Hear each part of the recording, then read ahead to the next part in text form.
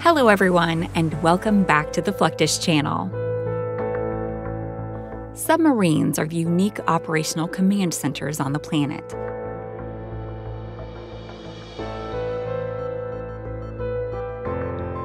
It was during the decade of World War I when submarines were recognized as a mainstay in the world's most powerful navies. They were then used for various purposes, including intelligence gathering, surveillance, and reconnaissance by the middle of the 20th century.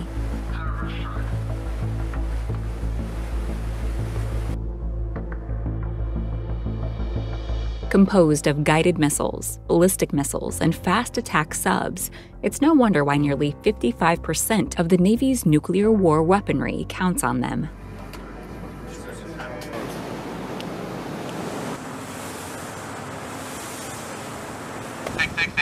Life within a submarine is critical, exact, and covert for the U.S. Navy submariners. Essential to the defense of the nation, brave sailors dive deep undersea for months at a time, coming up for air only to grab more gear.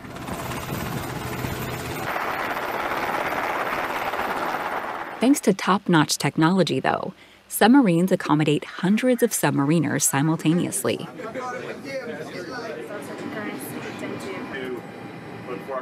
With little communication with the outside, submariners develop a special kind of bond beneath the sea.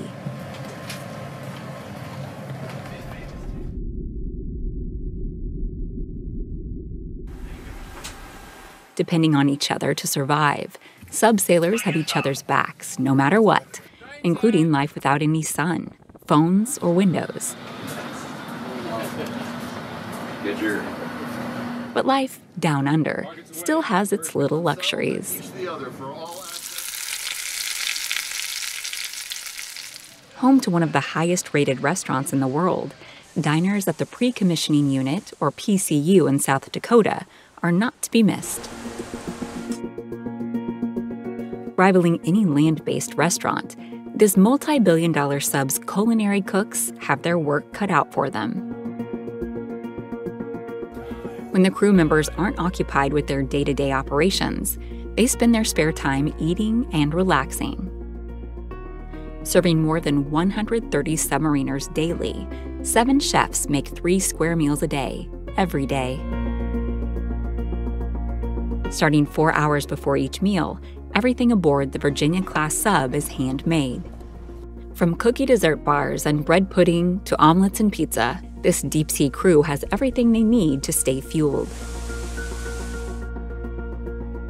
During Santa Fe Virtual Navy Week, submariners on USS New Mexico hosted a remote tour of their submarine. One of the most critical parts of the USS New Mexico is the submarine's topside. This includes its VLS defense system, where submariners fire tomahawks from when needed.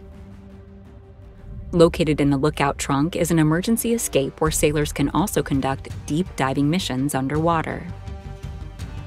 USS New Mexico is composed of 3 levels: lower, middle, and upper. This includes emergency air breathers,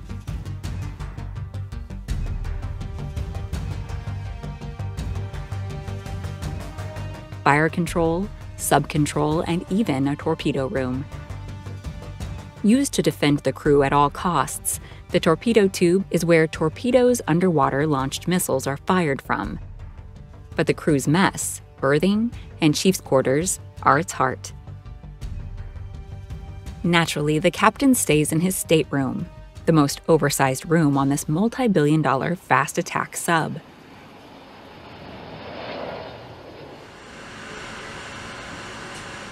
Submariners at PCU, Indiana, spend their free time as any young person would.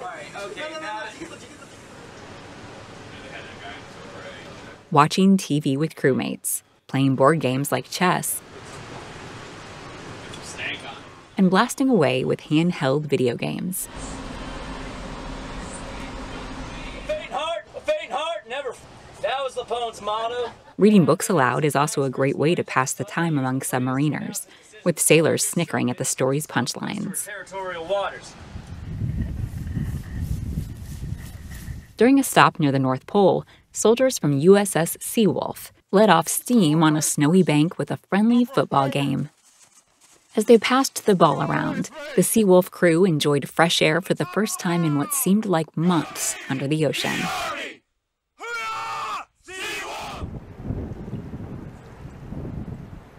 In 2014, USS Columbia returned to Joint Base Pearl Harbor Hickman after 6 months in the Pacific Southwest.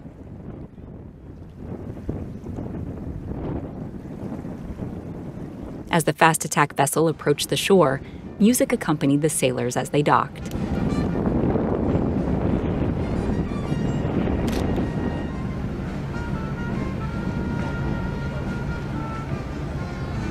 Navy families and friends anxiously awaited their submariners' return as they relaxed to local music.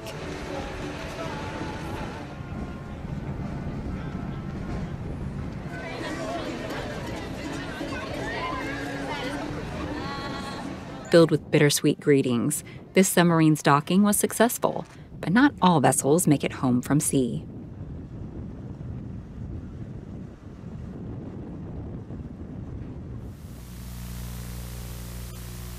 As submarines sail silently undersea, work beneath the sea takes up much of its sailors' time.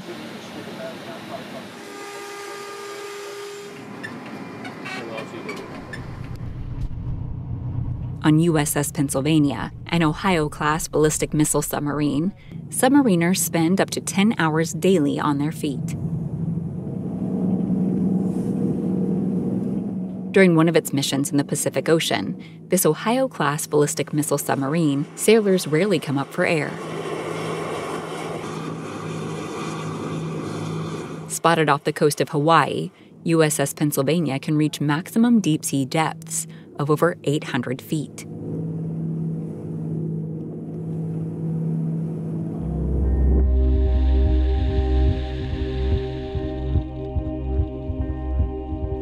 Submarine diving can be lethal, so it's crucial that Navy divers practice routine drills on the regular for their protection.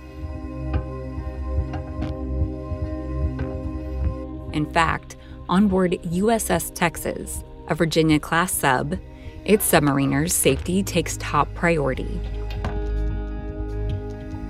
With a depth limit of up to 240 meters, or more than 800 feet, most sailors on this nuclear sub know that practicing diving makes perfect.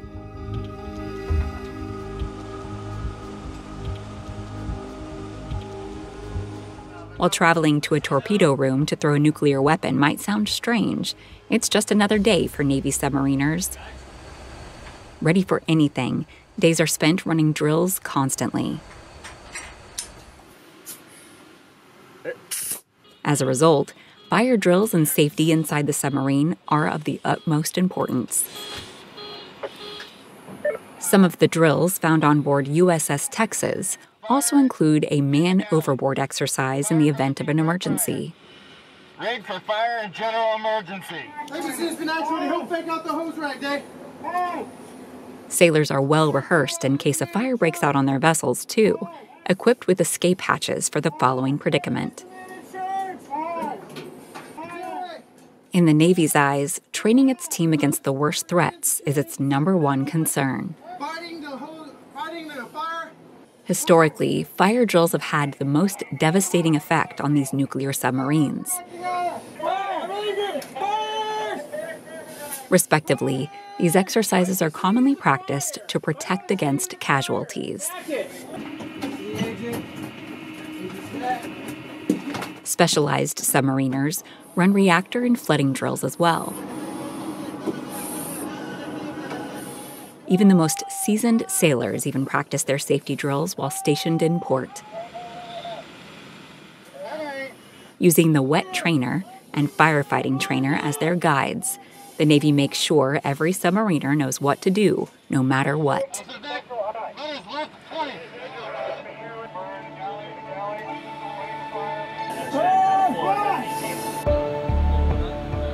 Of course, observing U.S. Navy submarine safety means stellar maintenance practices.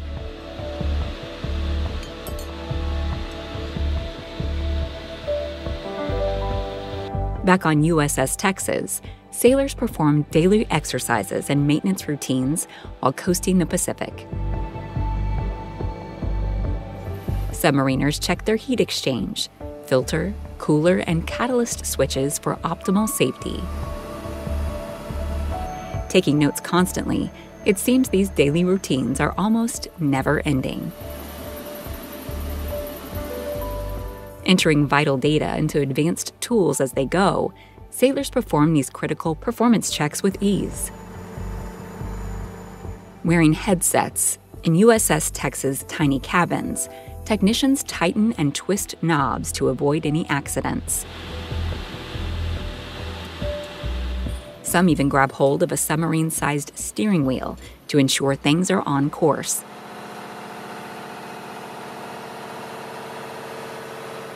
Using top military technology, submariners utilize touchscreens to track the submarine's progress. From oil and heat to battery life sensors, everything has to be monitored to a T for excellent results undersea. That means fluid and filter changes are customary safety habits too. Ultimately, team safety is critical to deep-sea submarine operations.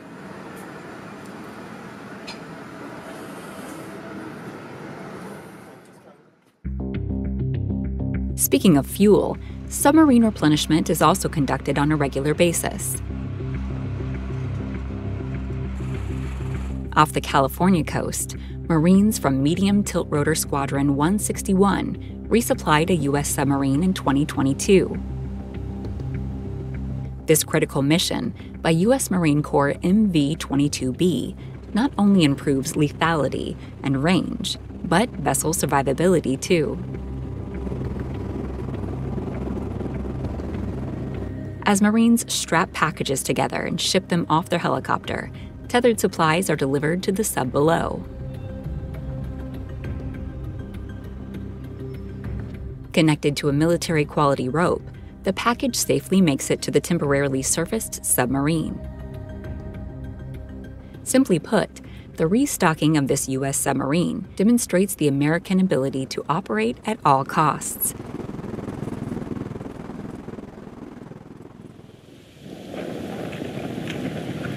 If you thought your neck of the woods was ice cold, try navigating an underwater submarine mission in the Arctic Sea.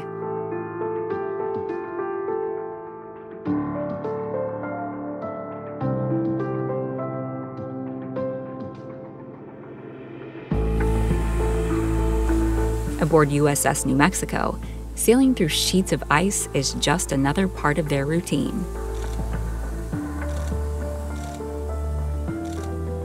Thankfully, this nuclear sub has more than enough horsepower to get through the most challenging terrain. U.S. Navy often performs exercises in icy and isolated areas to highlight its maritime abilities in the Arctic.